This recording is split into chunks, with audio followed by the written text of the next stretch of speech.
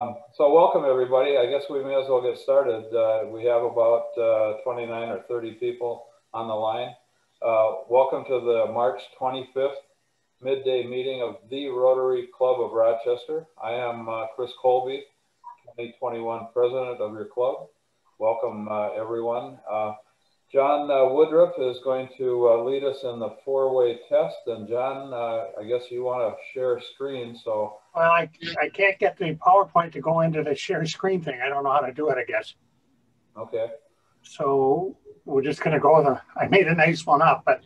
Yeah, well, we'll go with the old-fashioned standard one. The old-fashioned way. John will say each line of the four-way test, and then with everyone repeat after him. So have at it, John.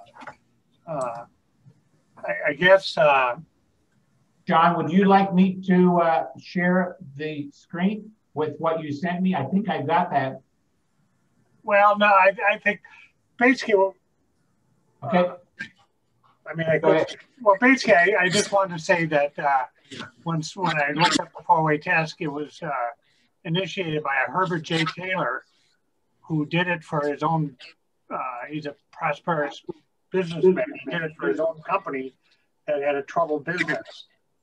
And the four-way test is a nonpartisan, non-sectarian ethical guide for Rotarians to use for their personal and professional relationship. The test has been translated into more than 100 languages, and the Rotarians recite it at our club meetings.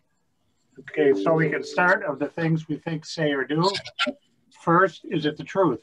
First, is it the truth? Second, is it fair to all concerned? Second, is it Third, will it build goodwill and better friendships? Third, better friendships. And fourth, will it be beneficial to all concerned? Fourth, will it be beneficial to all concerned? Yeah, thank you, John. The four-way test has a long. We hope put that into play with a program of some time to educate people on the history of it. But so in any case, moving on, Audrey is going to do the inspiration. If I can find Audrey, I don't see her on. I'm here. Okay, Audrey Betcher, President-elect, is going to lead us in the. Audrey, go ahead. So I have got a quote from Dr. Stacy Maxwell Krockenberger. Leadership is when you have the integrity coming from the mindset to be of service and to add value to other people's lives through personal development, empowering them to the highest levels of who they are by implementing their own innate, unique gifts and talents and making them a part of something much bigger than themselves, and guiding them into becoming the fullest expression of who they were created to be. This is when you achieve true success. Very good, thank you. Might please put yourself on mute if you're not a speaker, so we don't get all the interaction here. Thank you. Do we have any, speaking of going on mute, can you, we had any visitors that are on the line here? I have one screen and the second screen, and I don't see any visitors other than the ones which we'll introduce from that have a couple of things to say from a program standpoint. So with that, I want to remind everyone that our Rotary online Zoom meetings will continue in the foreseeable future. I'm thinking that the foreseeable future might be coming along fairly soon here, at least in some fashion, where we may be able to do some hybrid meetings, and we're starting to talk about that. I know Audrey is pushing for the idea that we'll try to get that in operation. July. Chris, can I jump in for 1 second? Certainly can. So if there's anybody who would like to help with the technology piece, please reach out to me, because we're going to put a little committee together to make sure we have it figured out so we can stay hybrid for You know, I think there's going to be a lot of people who find this option nice when you can't get away from work for very long. So if you are interested in participating on that, please reach out to me. Thank you. Yeah, thank you. I think that is definitely coming down the line. And a recollection that, you know, when we did the hybrid meetings at the country club, we had some technical limitations there, but we'll have to make sure that everybody kind of bears with us as we try to get back into that, because it's a fairly complicated technology thing when we have speakers who have programs and PowerPoints to show.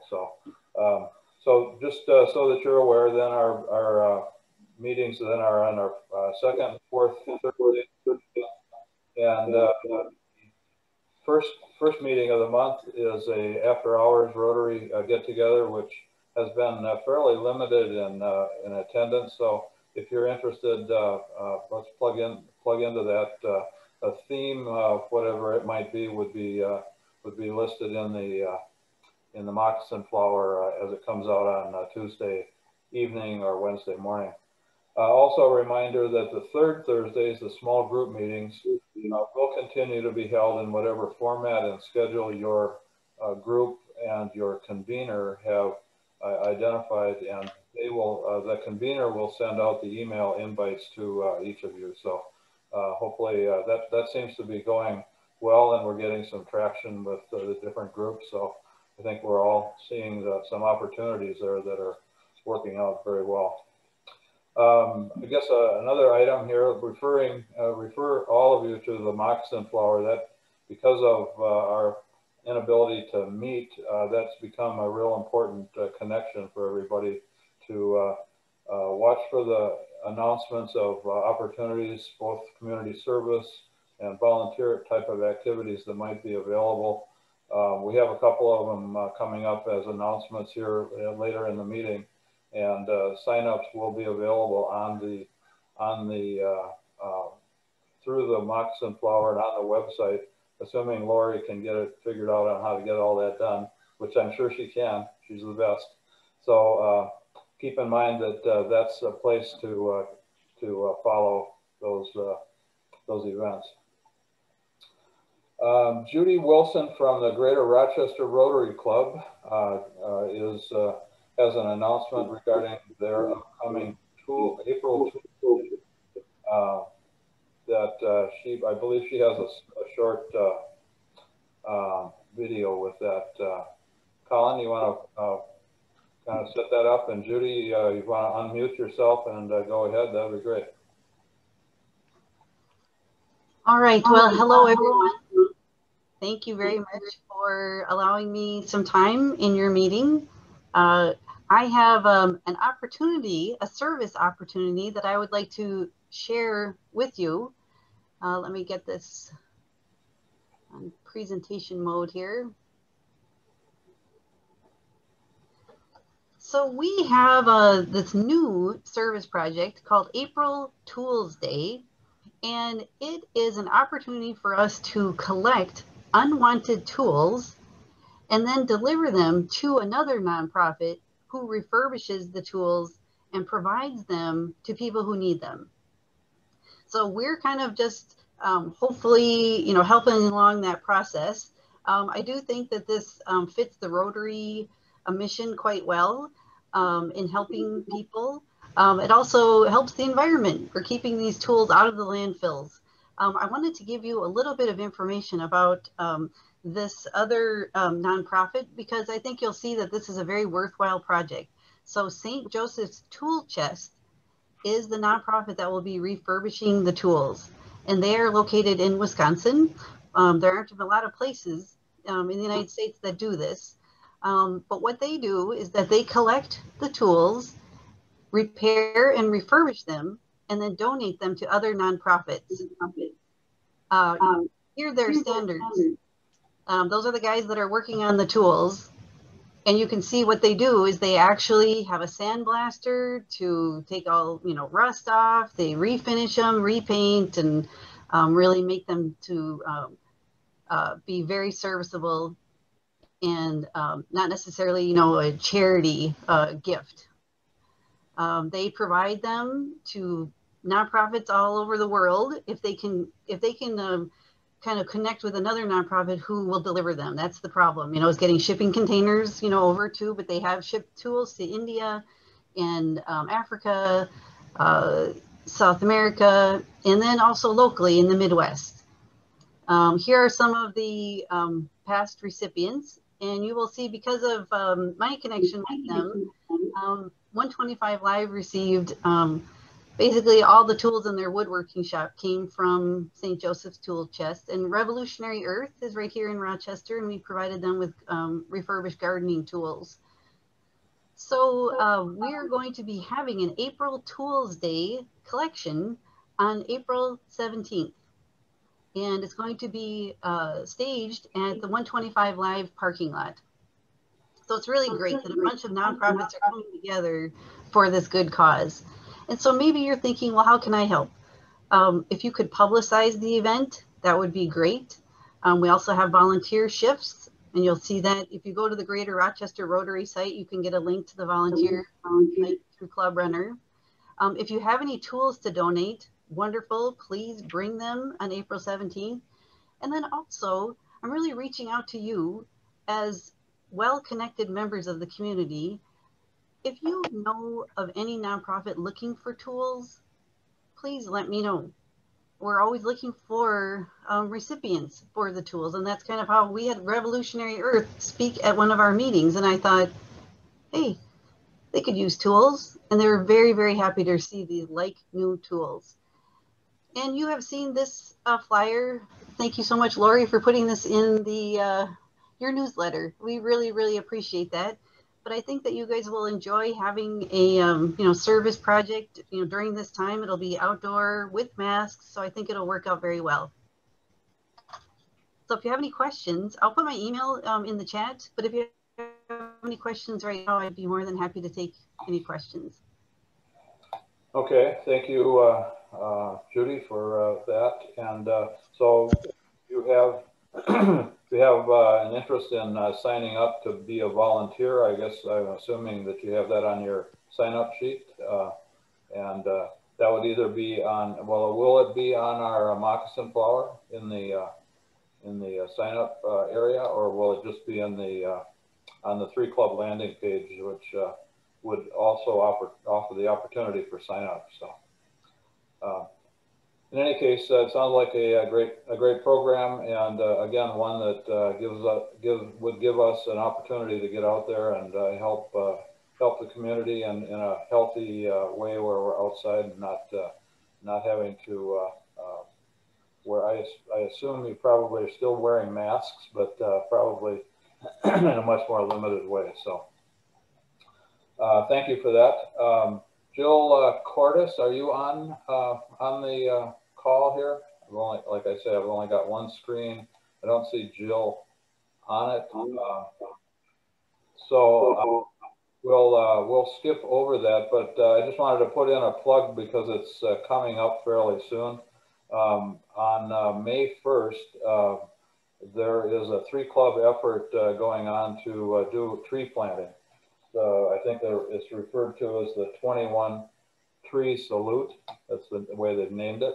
And that event will require a sign up for volunteers to help plant trees in coordination with the Rochester Public Park and Rec Department.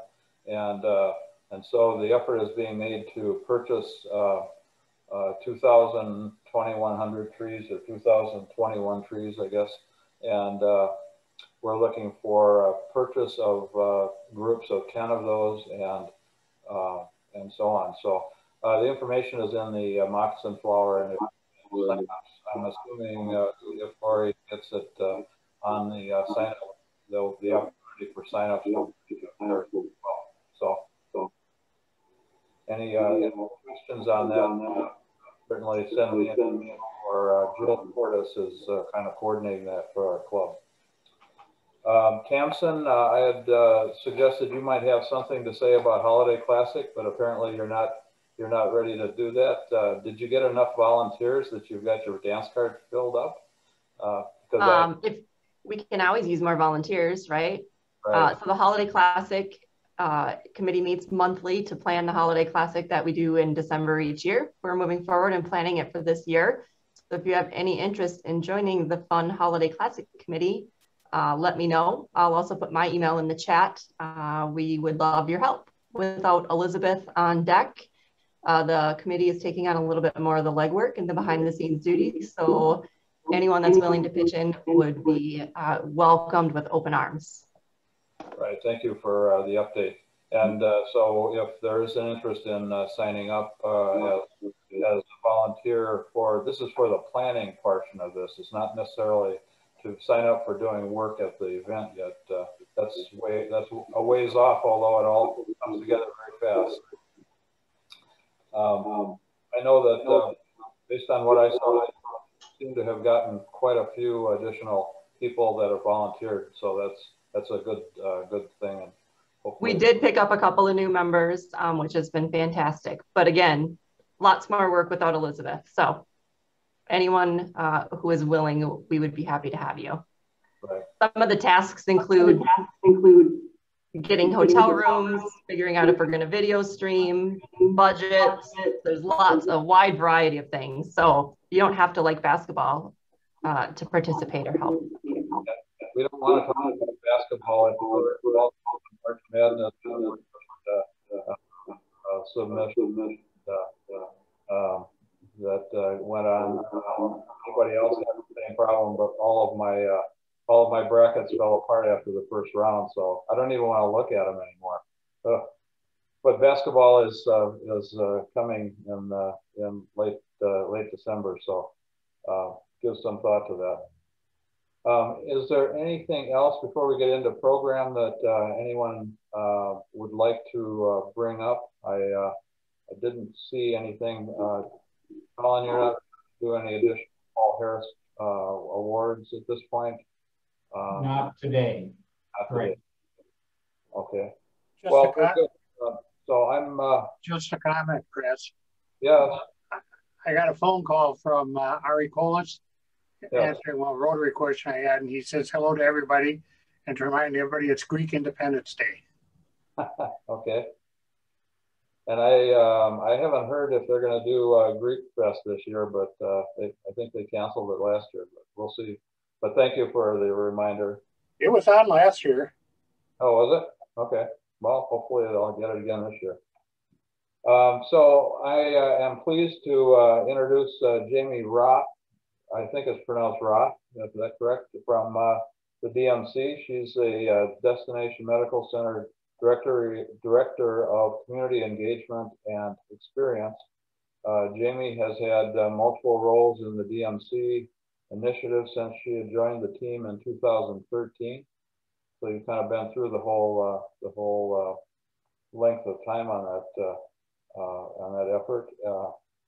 And she's responsible for development and implementation of the community engagement and experience strategy for DMC and the DMC district, focusing on building relationships through the community. So without any further introduction, please welcome Jamie Rothe to do a presentation here. And I assume, Jamie, you've got a PowerPoint as well? Yes, I sure do. Thank you. Thanks, Chris. Say, would you remind me just of format? I think the email said, I just want to make sure I leave enough time for question and answers at the end. Yeah, well, if you've got, we're at about 20 minutes. So you've got 20, 25 minutes or thereabouts, and we'd like to leave a little bit of question period at the end. And if people have questions, if they put them into the chat, then we can kind of sort through them when Jamie gets to the end of her presentation. So there you go. Sounds great. Thank you. I appreciate it. Well, good morning, everybody. I'm just going to get my screen shared here and pull it up as a guide as we talk today.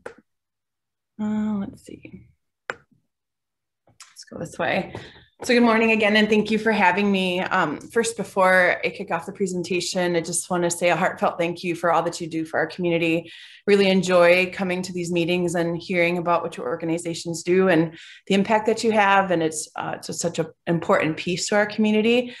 So thank you for the time and effort that you put into that.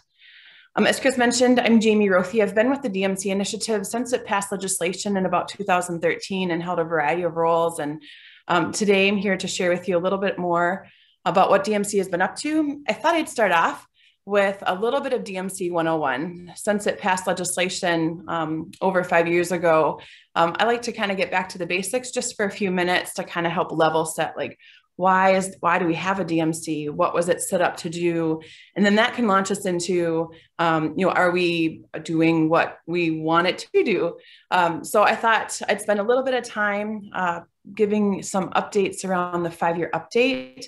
We just completed a very extensive 5-year update, and then planning the next 5 years.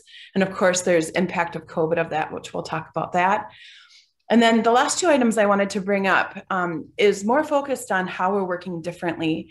And I wanted to share some very project-specific ways that we are intentionally working with the community differently, and just challenging our community partners to be thinking about that too. And wanted to share some successes and challenges that we've had, but thought, anytime that we have a chance to share that information, I think it's great because we're all part of this community and are interacting with it as well. And I always would love your feedback and your perspective on how things are going. So we'll just get started. So again, we'll start off with just a little bit about DMC.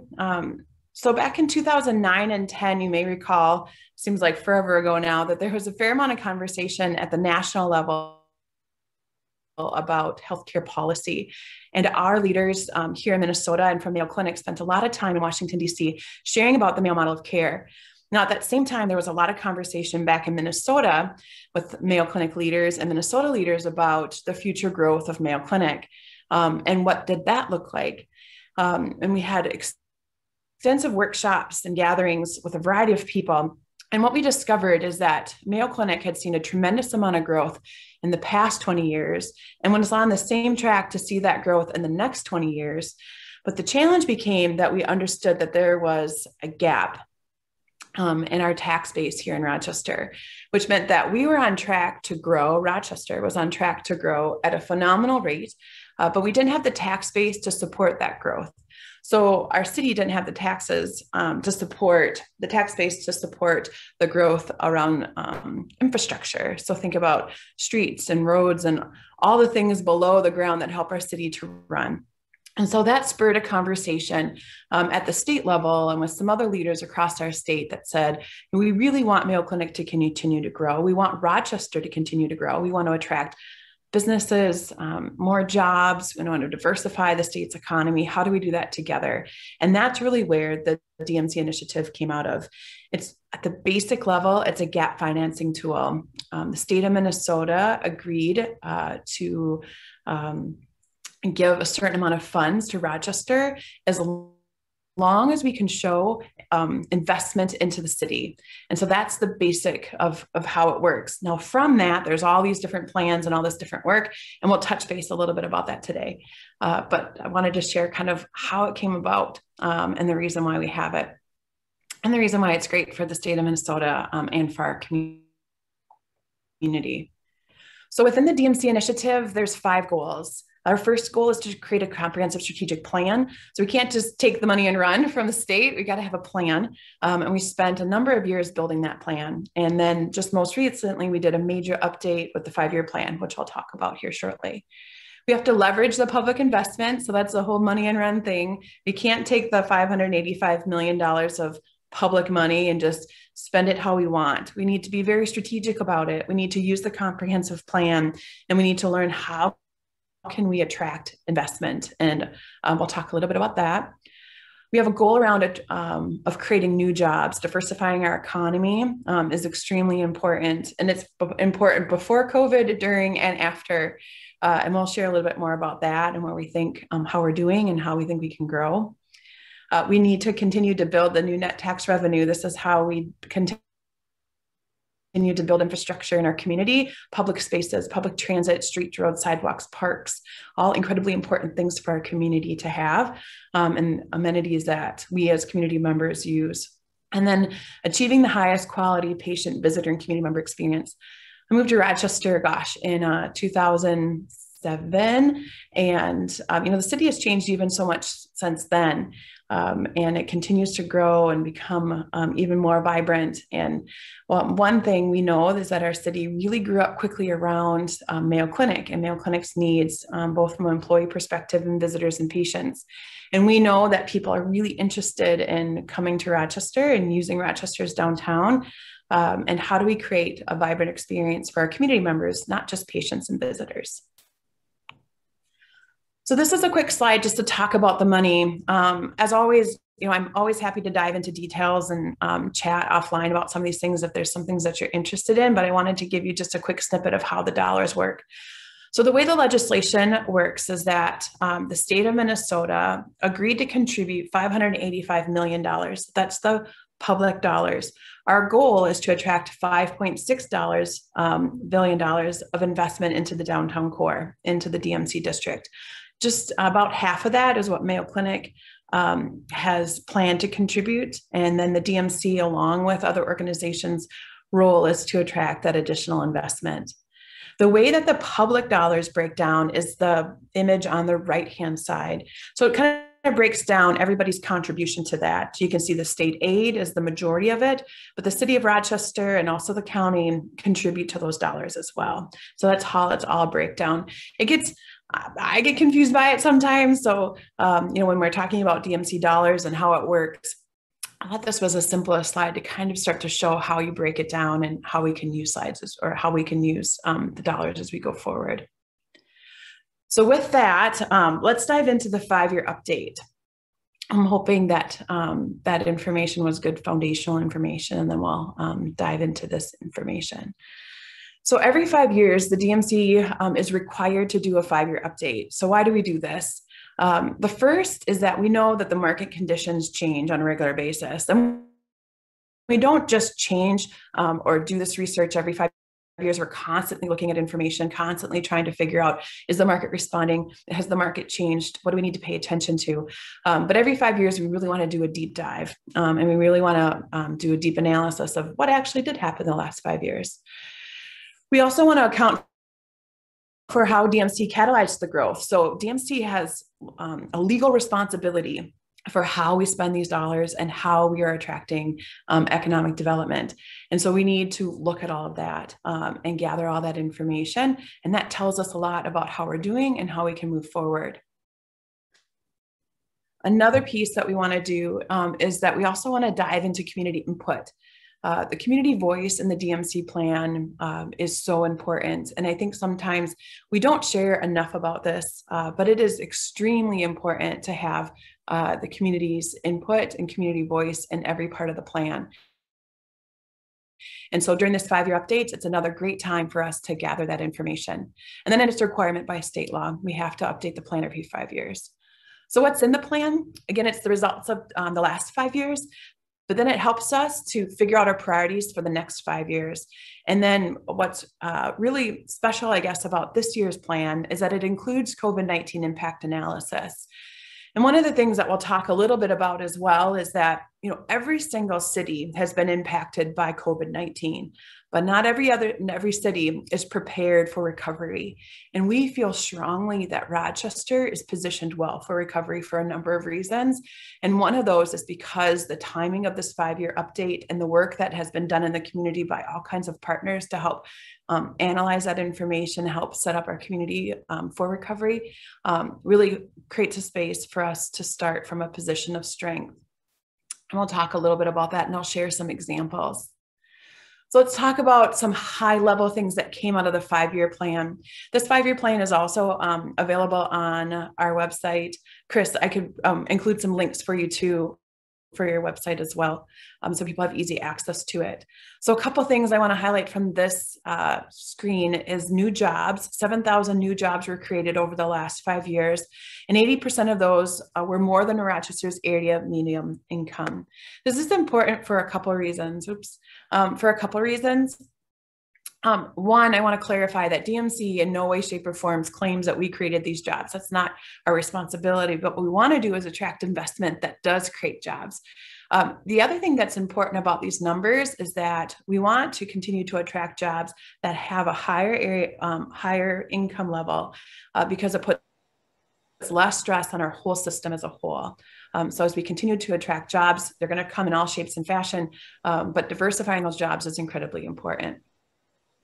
The other thing I wanted to talk about is the plans and prototypes on this page. Sometimes in the beginning of the DMC initiative, I heard people say, well, where are the cranes? And it seems like it's moving so slow. And in the beginning, just like any business, there's a lot of planning that has to happen. And once DMC legislation was passed, there was a lot of work that had to go into some planning efforts. And one of those that we're just starting to see the benefits of is the rapid transit system. There was an immense amount of planning that went in to get us to this point where we could apply for federal funding. And that was work in the community and gathering information about how would our community use a mass transit system, what were the gaps today, and what were the things in the future. I grew up in downtown Minneapolis, or right on the edge of Minneapolis. We didn't have a vehicle. We used mass transit every single day to get where we needed to go, along with bikes and some other things to help get us to short trips.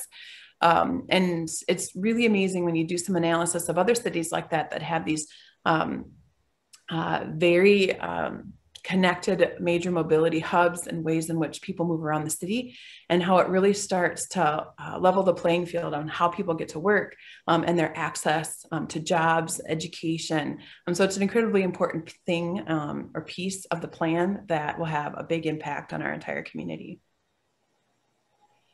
One of the other pieces I wanted to call out in the 5-year plan is, well, how are we doing on investment overall? What does this look like? Is the plan working? You know, back when the legislation was passed, you know, there's a big question. You've got lots of really smart people in a room and they're trying to figure out, you know, how do we do this? And so this is how we're doing.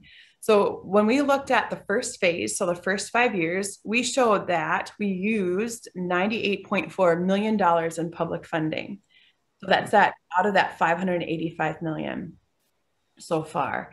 So what have we done with that? And so the next piece over shows the private investment that's been attracted, that's been invested in Rochester.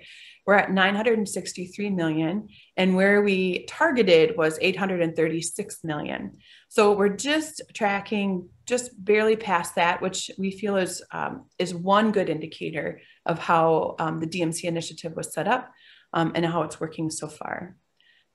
The image over just to the right is the way in which the dollars were used. I thought this was important. This is breaking down that 98 million. So how did the city, how did DMC work together to use these dollars?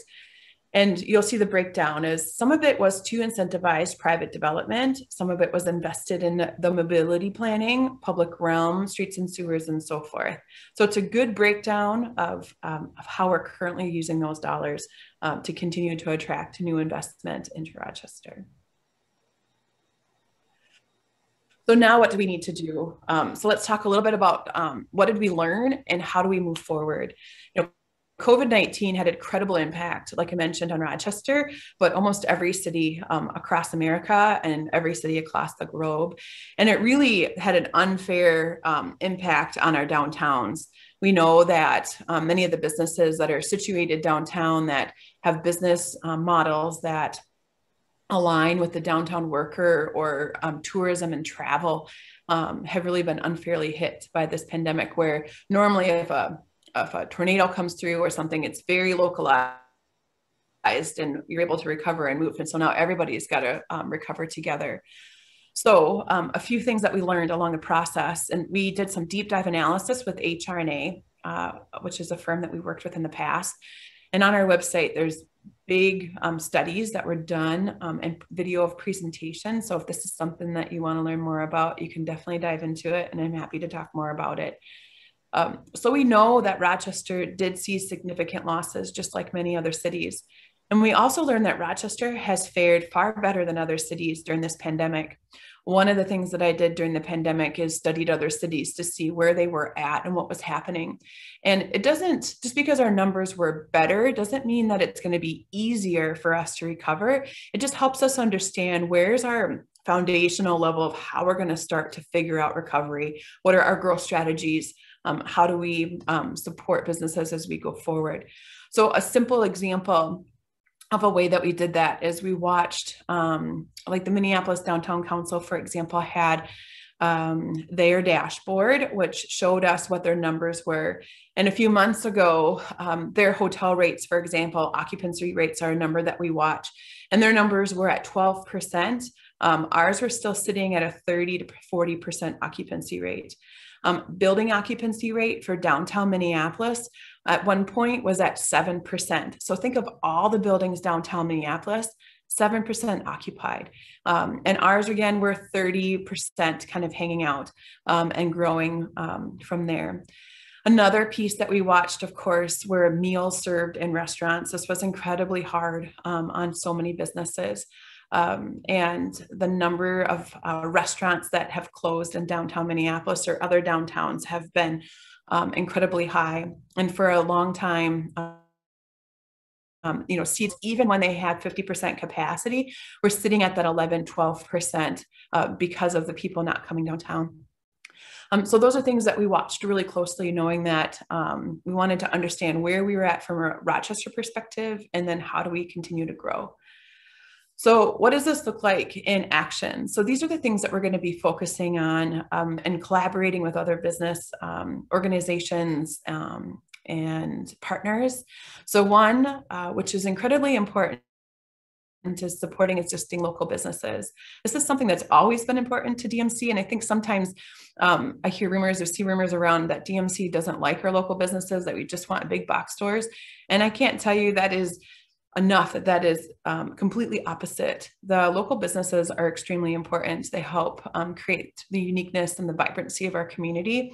And we want to make sure that we're creating strategies that help to support them in their recovery and how they adjust to the new way of downtowns and how downtowns will work, because they just will not work the same moving forward in any downtown. And we want to be helpful and mindful of that. We want to prioritize public infrastructure. This was something that's really important for cities to continue to invest in, is that public infrastructure, because that's what's going to attract other investors and developers and people to maintain their buildings and continue to grow and looking for places. And public infrastructure is incredibly important. The city continued to do this over the pandemic. DMC and the city both, there were some hands raised and questions asked of that. And everything that we're seeing now on the research says that that was the right choice to do, is to continue to invest in public infrastructure during that pandemic. And we've seen that in other countries and cities as well.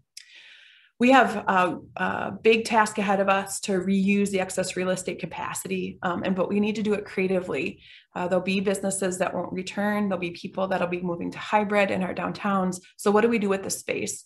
And we've been learning from other cities who are already starting to do some of this work, focusing on, for example, women and minority-owned businesses that typically have not had a fair chance to enter into the market.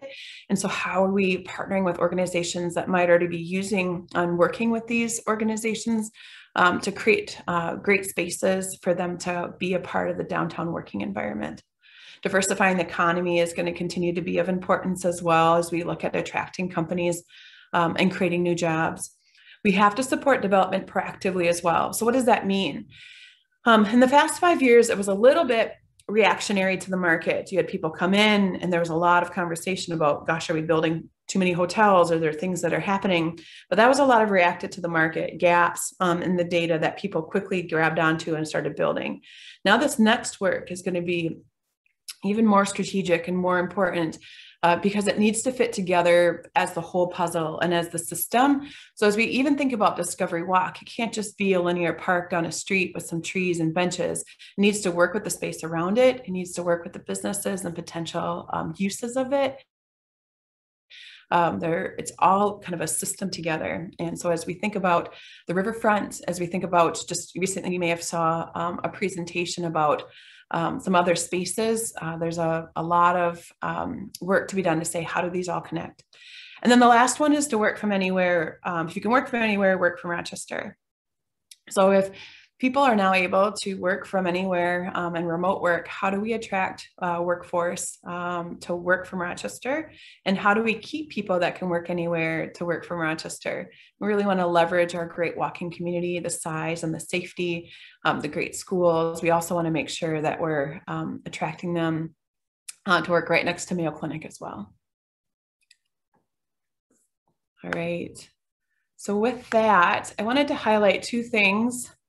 Let's see, I wanted to highlight two things quickly and then we'll get to questions. I'm gonna check my time quick. All right, I'm gonna go through these two things really quickly, but I wanted to share two examples of how we're working differently in the community. And I'm doing some presentations on these in other places in the community, so they're much more deeper dive, but quickly wanted to give some examples. So I need to skip back. So the first one is the Heart of the City project. I think everyone's aware of this. It's a very extensive construction project that's happening along First and Peace Plaza. And what's happening here is below ground infrastructure changes, which is really incredibly important. And then some beautification and some center of gravity type design that creates a space where if you have family coming to town, you're gonna wanna start at the plaza or you might end at the plaza. There's interactive art, there's water features. The beautiful Peace Fountain has been really even more memorialized. It's gorgeous. Over 100 trees. There's a variety of things that are added into this area. We knew that this construction was going to be very disruptive. And so months prior, probably about 7 to 8 months prior to this construction project happening, we started meeting with all the businesses and we interviewed all of the stakeholders and businesses in this area, the landowners, users, and we brought our whole team with us. So we brought our construction partners, we brought our designers, we brought the city and DMC, and we gathered all this information together. And then we started to synthesize it. We wanted to learn from it and say, okay, what information can we take from this and how can it inform our strategies moving forward? And from that grew something that we call a business forward strategy. And you may have heard, if you listen to council meetings or in the news, this is something that we've been talking about a lot and something that's now being used in other projects across the city. This is taking information from the people that are impacted by the construction and building a construction plan around them. So it's not actually the construction happening to them, but we're kind of doing it together. So it's 3 buckets: microphasing, which is breaking down the construction by priorities for the businesses; commitment to communication, making sure that we're almost over communicating; and then programming and activation. What does the space need during construction and how do we activate it? I'm going to give you a couple quick examples of what that is. These are just quick snippets of the construction site downtown and some different things that we did. One of our commitments we heard again from the businesses is that they wanted clear communication in a concise way. We held weekly meetings through COVID, through Zoom, and a weekly newsletter that went out to all the businesses and anybody impacted and all of our community partners around the construction site. We had a call every week about what was happening, and then we actively listened to hear what could be improved upon and how do we move forward. So on the left side, you see this kind of pedestrian walkway plan that was updated every week. Everybody had access to their front doors at all times. We made sure that that was something that was incredibly important to the businesses and in that area. The middle picture, this bright, colorful picture, is lighting up the construction site in a beautiful way to help create a safe space for people to walk through at night. We collaborated with the RDA on a curbside pickup zone. This was something that we had to shift due to COVID, that everybody's doors were closed. So how can we take our curbside strategy and help the entire city? And we jumped to number 5. This was a great partnership with KA and the businesses on the street. The construction superintendent, Troy Dale, did a tremendous job at building relationships with one. And this picture is actually with the owners of Natalie Victoria from Victoria's. And they collaborated many, many times to make sure that her patio was open when they needed patio seating. They removed a sidewalk and replaced it in front of that whole block in a week to make sure there was limited disruption. And it was done in time for winter, so there'll be minimal disruption during spring. These are all examples of things that have come out of the business forward strategy. Again, just by spending time early on listening to the businesses and understanding what their concerns are, and then building that into the strategies. We're using this now, for example, on the Broadway project and other construction projects that have the impact, potential to have a major impact. And this is just a quick rendering of what the plaza would look like. Imagine yourself sitting on the Galleria front stair or front door, looking west across to the Gonda building. One other way that we're working differently that I wanted to mention is the Discovery Walk and Discovery Square process. So Discovery Square is a 16-block subdistrict that's focused on diversifying the economy. We want to recruit new companies to come to Rochester. And you may have seen that the one Discovery Square building is now 97% leased with new businesses in that space. Discovery Square 2 is under construction with the goal of opening first quarter of 2022. Alongside of that, along Second is where we see this new parkway being built. And the goal of this is like really a linear park that connects Annenberg Plaza down to Soldiers Field. And we want to design a park that meets the needs of our community and our users of our downtown. And a lot of times in the past, what will happen is a big design firm comes in, kind of tells you, does a little bit of research and tells you what to do. And we didn't want to do it that way. It was incredibly important for us to have more of our community voices participating in this process. We did two things differently with this project that are now being implemented with other projects as well. The first was that we used community artists along with our designers to help design spaces and contribute art to the process. And they were also brought in from the very beginning of the project. Many times artists are brought in at the end and saying, here's your spot to put art. And this time, these three artists were brought in from the beginning so they could see and be a part of the design process and then figure out how their art and design comes together. And the art will have so much more of an incredible impact in that space. The other piece that we work differently is something called a community co-design process. This was a really exciting first project that we did in a kind of prototype fashion to say, how do we actually hire community members to be part of the design team? People that have walked different walks and lived different lives from an age perspective, from a socioeconomic perspective, different ethnic backgrounds, and how do we bring that into a space so that helps to inform the design process? And it was really a valuable process for us to learn about, something that many other cities do not do. And now we're actually using this process in our rapid transit system process. And then we're also using it or planning to use it in some upcoming projects as well. These community co-designers are paid positions on our project team. And it's really been very, very valuable in the process. So I just wanted to share that with you as well, just some little ways that we're working differently and challenging our partners and colleagues across the city and other organizations to look at things differently as well. So with there, I know I rattled really quick. I'm going to stop sharing my screen and maybe we'll open it up for questions. Okay, thank you, Jamie. I only see one question so far in here about the question that Ashok has posed is what are the functional categories that are prioritized in terms of jobs for the upcoming 5 years? It has implications for public-private partnerships and so on. And how do we diversify our executive leaders with equity and inclusion more than name and face only? The whole issue about diversity and education about diversity, it looks like you check a lot of those boxes in terms of your approach for gaining input, but how do we actually make that implemented in the community? That's a great question. Thank you for it. So there's a variety of things that we're doing, and I'm happy to dive deeper into it maybe. And I'm wondering, so a couple of things I would mention is that one of the things that we've done, we really advocated for the new position at the city the new city director of diversity inclusion.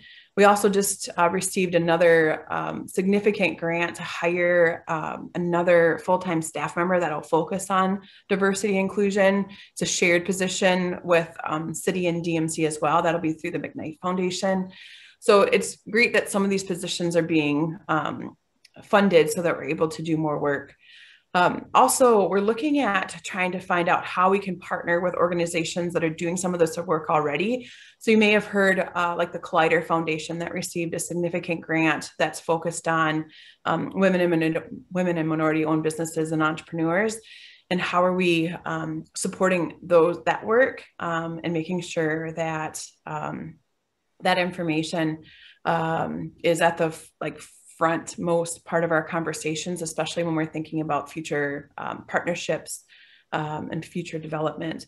I'm not as close to some of this work, but I'd be happy to make some introductions to Chow, the new director of diversity inclusion, or Kevin Bright on our team, who works really closely in some of these areas as well. I had a couple of questions. As you know, I'm a retired architect, so I've been watching this stuff for a long time. And a couple of things. You mentioned the micro phasing that you're doing in the downtown, and the practicality of how you make development and repairs and construction happen in such a way that keeps the businesses open. And even with what's going on with COVID and the lack of people downtown, it's really obvious that the time frame on completion of that construction is dragging out, at least in my opinion.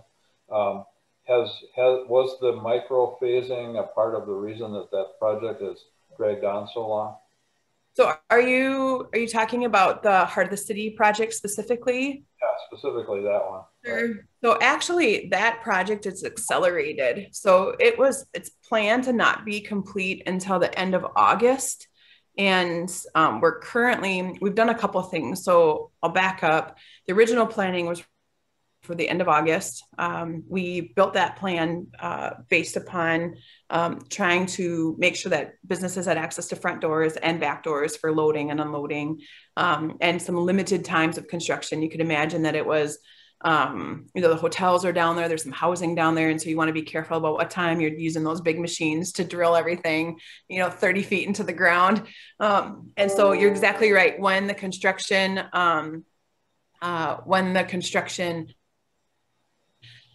COVID happened, we actually regrouped together as a team with all of our partners and said, how do we help support the businesses and how do we move through this faster? And so we've constantly been looking at how can we rephrase the project so that we make sure that we're having the least amount of impact on the businesses.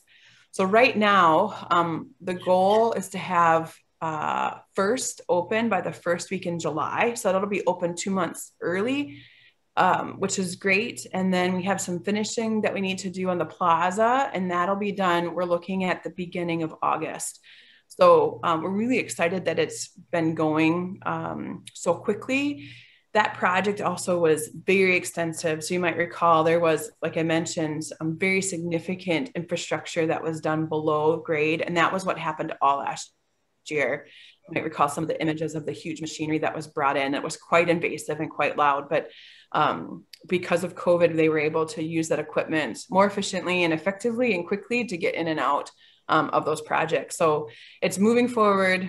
It still does, have an impact, but we're really feeling good about the direction that we're going and the timing that's happening with that project.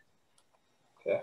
Another question that I have, at least, is with all the development that's happening with housing and commercial development around the downtown and even in the periphery, it seems like there is a lot of development that is now coming online that may not be responding real well to the market, and of course with COVID and the downturn in the economy, it's all impacted by that. But what's your sense of how the projects are being absorbed, and both on the housing side as well as the ground floor, the ground floor commercial space, which seems to be becoming hard to fill?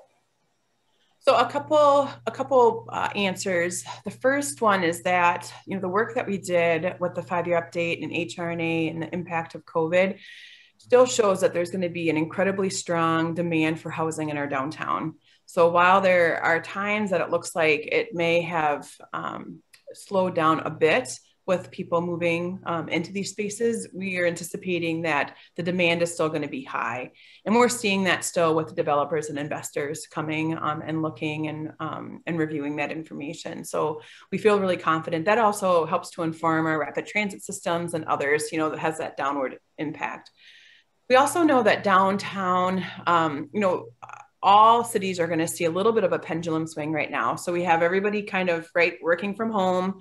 You're going to have some people come back to hybrid, and people are going to hang out in hybrid and working from home. And then we're going to normalize again at some point.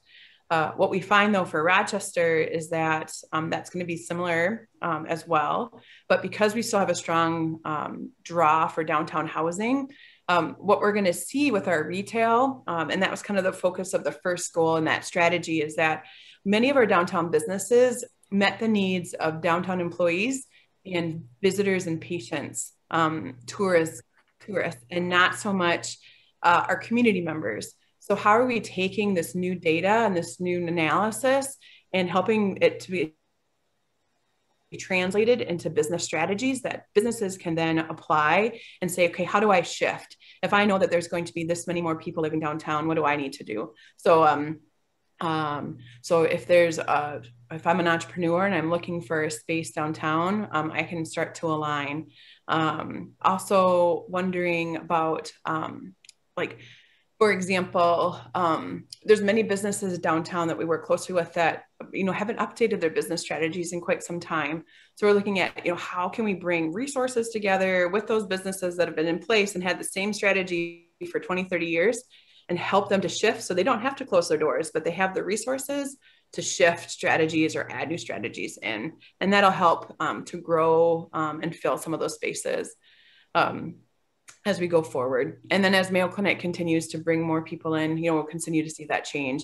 Mayo Clinic's patterns have changed just a little bit. You know, patients are coming in for appointments here and there, like coming in for an appointment leaving, where before they were coming in Sunday through Thursday. And we're just starting to see that shift back again. They're also being allowed to bring other people with them now to appointments where that couldn't happen.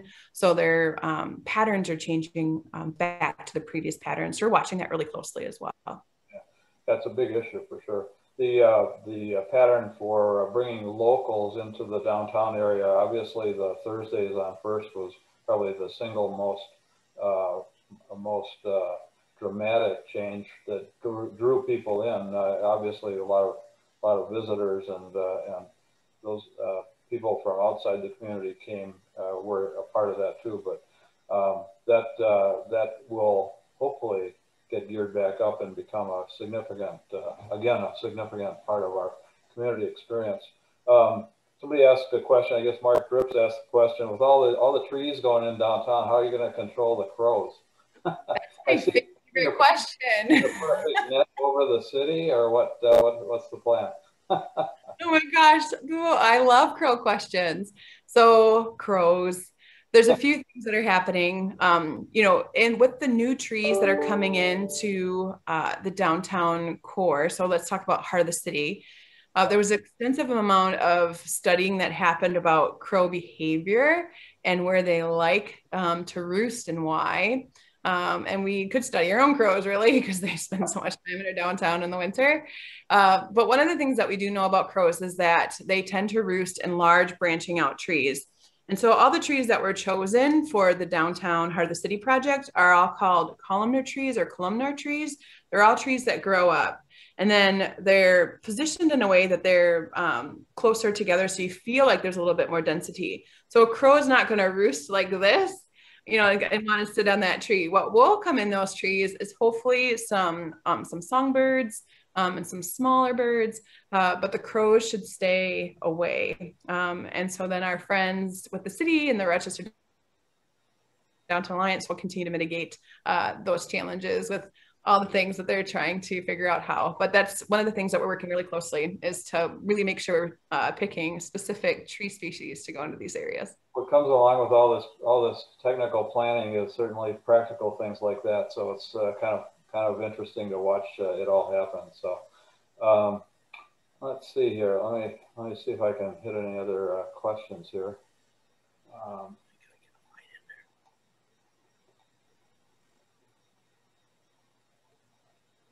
I don't see anything else that, I guess one question that you didn't talk about is the education component in our downtown area, the university situation, and how has that been impacted or will continue to impact the downtown development? At University of Minnesota Rochester and our other partners, across the educational system are incredibly important. I think there's a few things. We've built such a great relationship with the University of Minnesota Rochester, especially as they're thinking about their growth strategies. They've shifted a few times. You might recall that, for a while there was kind of this master plan idea growing that they were going to grow their campus down by Soldiers Field. Then some things changed in their strategies, so they decided to kind of wait. They looked at some potential partnerships, but then COVID hit, so the timing for that just wasn't right. And these types of things, like this example, is really normal. It's just hard because everything is like in front of us all the time. So, it's easy for us to pick it apart. But if you look at other cities, there's ideas where things will come up and they'll kind of go away. And there'll be ideas and they don't quite work together. But this is how we get to the best ideas. And so right now, one of the things the University of Minnesota Rochester has done, for example, is they have space in One Discovery Square. And if you talk to Chancellor Carroll, she'll share with you that, having students right next to the entrepreneurs could have been, the best decision that they made in the position that they are. They're getting a chance to bump into and be around amazing people, and that's inspiring them and creating opportunities for collaboration. So there's going to be more and more of those opportunities as they continue to grow. And then, of course, we're always looking at, Winona State University has continued to extend their campus downtown. Janine and her team there have just done a tremendous job at trying to understand the unique needs of our downtown and how do they align their programs. Just so many have done a great job at trying to help us think about the importance of that part of our community and how that fits in. Obviously, Janine and Lori Carroll are both part of our Rotary Club, so I'm glad that you mentioned their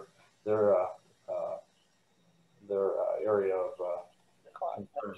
One other quick one that I would you touched on briefly, and it's a component that I think is really critical, and that's the transportation aspect, the rapid transit or the rollout of that. You mentioned that it is in the development stage, and I understand that it's still at least several years out before we really start to see any activity that is beyond just reconstruction of the existing right-of-way, for example, on 2nd Street and so on. Can you touch on that a little bit in terms of what the timeline might be? Sure, absolutely. So one of the reasons why these have such long lead times is because the part of the funding comes federally. So we have to gather information and produce documents and to show the work that we're doing. And then that's years out. So that's part of this lead time, the work that we have to do. And it's quite extensive when we think about creating a mass transit system for a city that not only works for today, but works for the future. And I think that's an important piece to remember too, is that this transportation system is meant to last for many, many, many years, not just. So we know that there's changes in the short term due to COVID of our downtown, but for the long term, we're still projecting a high need for mass transit, not only for potential employees that are working downtown, but also for the residents of downtown and the community members that will want to be using the downtown amenities. So everything continues to move forward. We're continuing to watch closely and pay attention to the trends and what's happening, and continue to do some extra work in that area. I don't have the exact date, Chris, but I want to say it was 5 years. So it's like 2025, I think, is when they imagined it to be complete. And that's the first, that portion of it is from, it's kind of known right now as the Mayo West lot. It's out by the, I guess, Cascade Lake, and would come across Second. And then there would be a turnaround kind of area over by the Civic Center and back. There's a south leg or jet leg that goes down to the fairgrounds, and that's continuing to be analyzed. And more information will be brought back to that. That's an incredibly important piece from a, I would say, from an equity standpoint.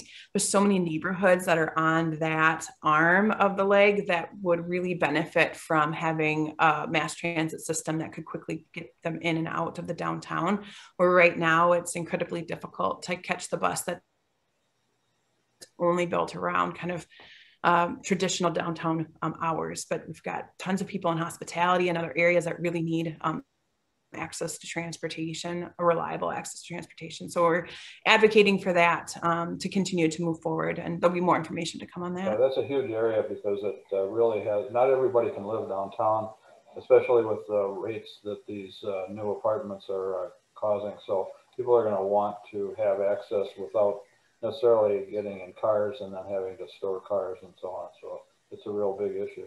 So.